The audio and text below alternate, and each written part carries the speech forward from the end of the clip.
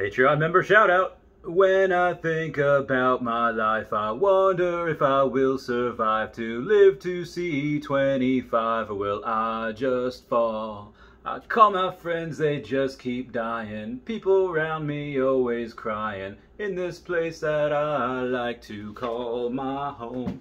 Hey guys, how's it going? It's I, the real Randy Chavez. I'm coming at you today with gonna be a little bit of a Veve and OMI update video, but for the most part, it's really just gonna be a life video. Guys, if you're new, welcome. If you're not, welcome back. Everyone say hi to Dashi. Hello, Dashi. So I was on I'm online at the grocery store before, and I was on this 4chan. For those that don't know, it's kind of where people joke about things you shouldn't joke about. Just getting back from the gym, I haven't showered yet. That's why I'm all musty. And there was some kid had posted, said like, hey, be me, be 20 years old, be fat, be balding, have psoriasis, I have it was just a bunch of stuff, and it's just like, and he was kind of making a joke like, hey ladies, you want to sign up? And you know, he's like in debt, he's making $15 an hour, and I'm thinking like, okay, and I just randomly commented like, you know, you can fix a couple of these things. Again, not knowing exactly, maybe his, you know, weight gain is due to a medical illness that he just can't fix. It's just there's no treatment, or there's no cure, there's treatment, whatever. Maybe the 15 hours is because maybe he's disabled and he can only get a job at like a Target or something, which again is fine. If I had to restart over, Target's not a bad gig. Any place that gives you money for your time is not a bad gig. So I sit here and thinking like, okay, I've had these people before say, oh yeah, it's easy for you to buy all this OMI, you have so much money. I've heard that before. Easy for you to buy this Tesla stock or these Pokemon cards. How do I do it when I don't have money? Do you think I always had money? I was born in Peru in a building with no roof. It was not even considered a house. Had zero roof. Not there. Now, did I get lucky? Did I get adopted? Sure. Did I get adopted into a upper middle class family? No, absolutely not. Pretty sure white people adopt in Peru, not America, because it's a lot cheaper. But anyway, what did I do? At 19, when I moved out on my own at 19 in New York, which is not easy, I worked 3 different jobs. I worked at an animal hospital, I worked at a grocery store, I would do some fighting every now and then. It did what I had to do to survive. And after a little while, again, I was 19, this guy is 20. I didn't join the military until I was 22.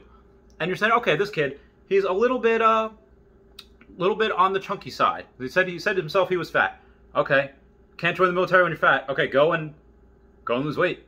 It is a simple process. That doesn't mean it's easy. It's not. I've struggled with weight for the last couple of years. So it's not easy. It's simple. You have a caloric deficit, you eat lots of vegetables, lots of water, and I will be successful. I will be a millionaire, not because I have OMI, although that's going to be a big part of it, but I would have been a millionaire anyway if OMI didn't exist.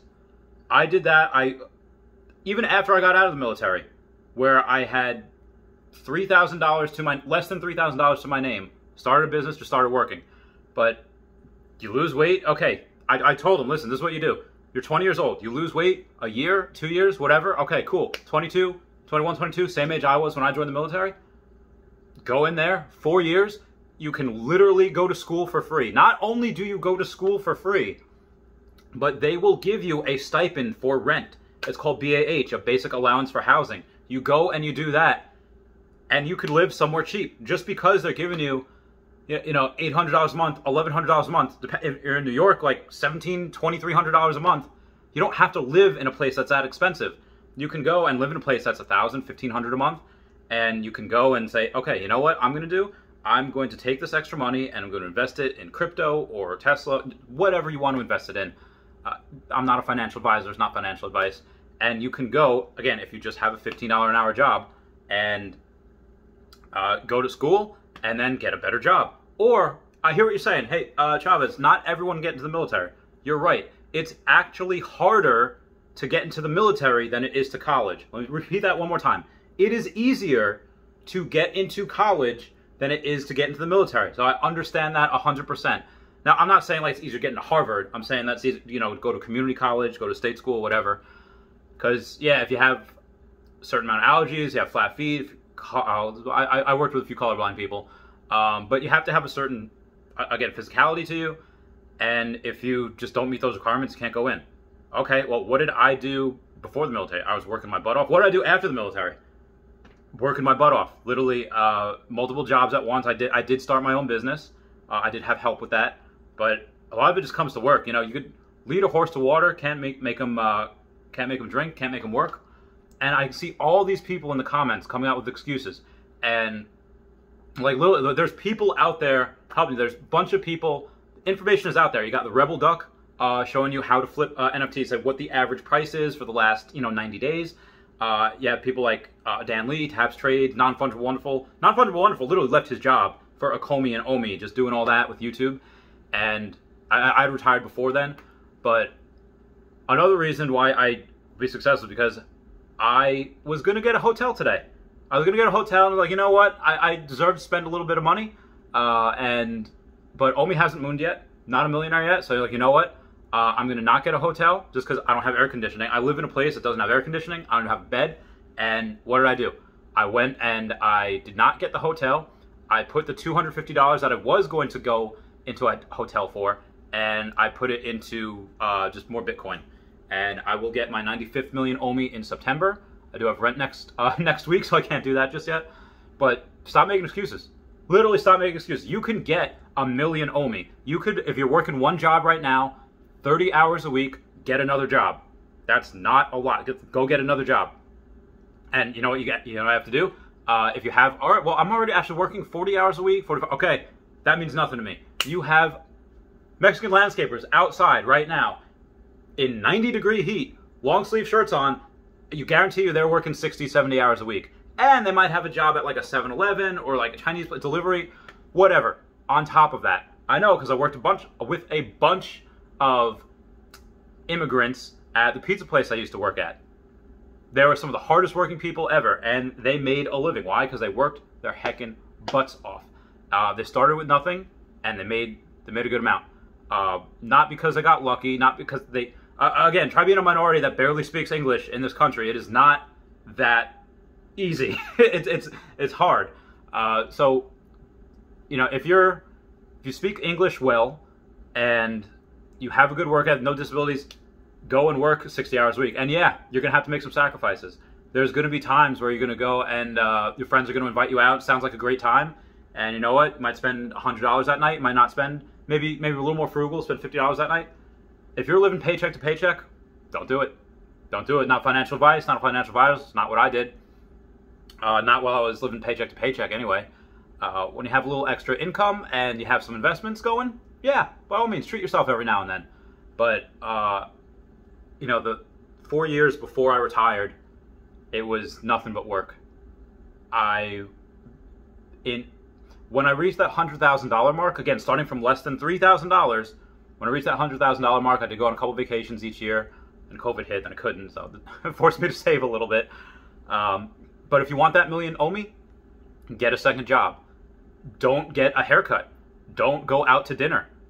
Don't order in. Just like make eggs. Literally eggs you can get at the dollar store for $12 for $1. Get some vitamins.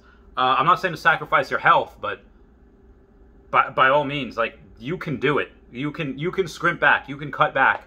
You can fast, and you can drink lots of water. You don't need to drink you know, soda or orange juice. I mean, a lot of it, you know, you can get from vitamins, a lot of nutrition, obviously to see a doctor beforehand, but you can go and do it. You're not going to starve. You can get beans and rice, and that's what a lot of people live on. And again, like, well, Chavez, this is like subhuman living conditions. No air conditioner, no bed. Who wants to live like that?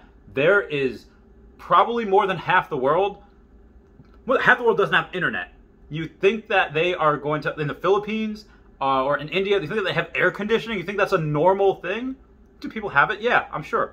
But is that like a normal thing in certain countries? No. You think in the Philippines they have that? No. No. You think in a lot of China or a lot of other places they have that? No. It's just life. And do they complain? Maybe. Maybe sometimes. But they don't have the option. That's just what they do. And if all of these people can go and live life that are conditions a lot worse than what we have, we can cut back a little bit to achieve our financial goals. We can go back, get 1 million OMI, 5 million OMI, 10 million OMI. I've been selling all my Pokemon cards that I literally, built my second business on successfully, and I'm selling them just to get more OMI. Now, is OMI going 100% guaranteed going to moon? Well, I mean, nothing's 100%, but am I risking my retirement, everything else on it? Yeah, absolutely. If you want to do it, you have to decide to do it. If you want to do it, you can do it. If you don't want to do it, if it's not that important, what's more important? Is it going to be financial success for the future, or that short-term, gratification where you just, oh, you know what? I'm tired of eating eggs, tired of eating rice and beans. I want to go out to dinner to get that mouth pleasure. I want to feel good. I want to drink alcohol. You can, but it's going to cut into your profits. You are doing your future self a disservice every time you do that.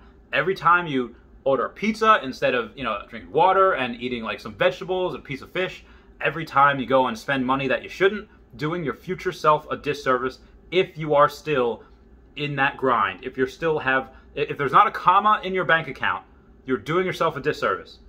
Just need to be said. Anyway, guys, please comment, like, and subscribe. Comments are good for the YouTube algorithm.